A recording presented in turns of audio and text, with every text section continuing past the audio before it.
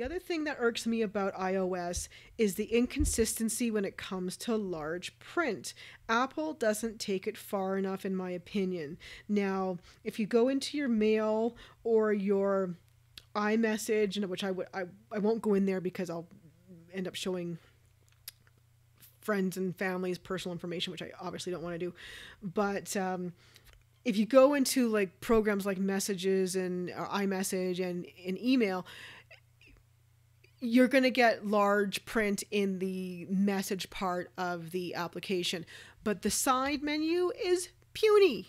And if you look at the icons on my main screen here, or not the icons, rather the text below the icons, it's puny.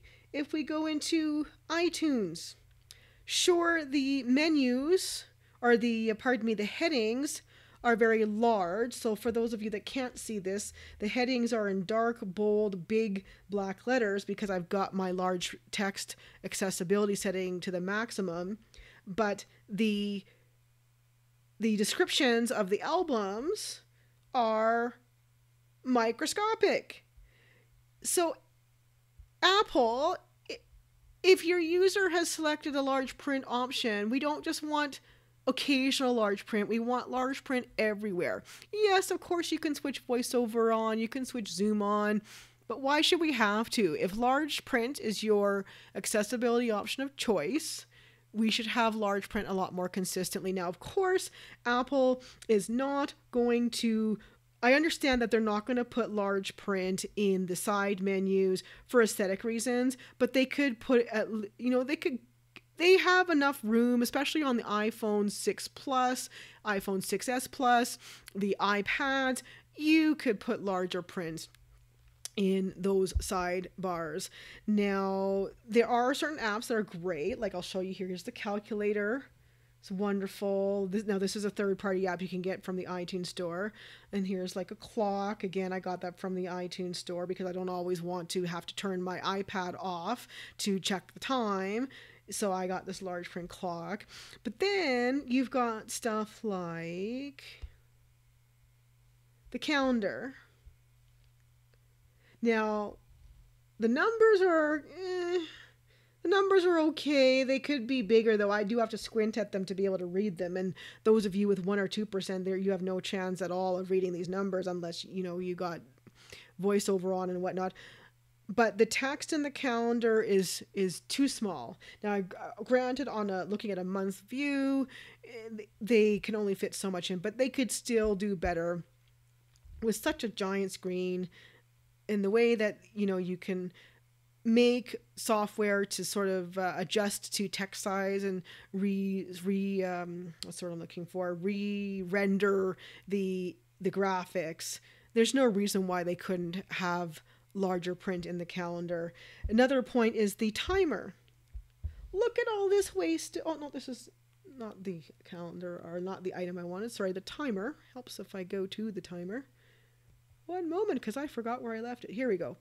So the timer. Look at all this wasted space. You're looking at a huge iPad screen here. All this wasted space.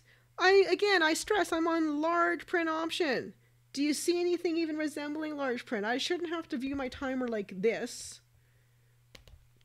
I should be able to view the whole screen. And there's so much room in here. Total wasted opportunity. And Apple tends to do that a lot with their iOS devices. They don't take full advantage of their full screen. And I mean, yeah, you have the odd app that is pretty good. But you know what? Actually, with what I tend to do now, this is kind of a segue over to iPad. Again, this is more, this video is for those of you considering to get an iPhone. But just as a quick aside, Apple tends to be known for not maximizing their iPad screen for their apps. And now I actually tend to download iPhone apps whenever available. I download the iPhone version because it makes it larger print and more accessible, because I find that the iPad apps, they crams a whole bunch of information into the screen, and they don't take advantage of the room to offer large print. But this is here's an old weather app which has I don't even think this version is available anymore, but I've kept it over the years and refused to upgrade it because Look at that font, it's beautiful.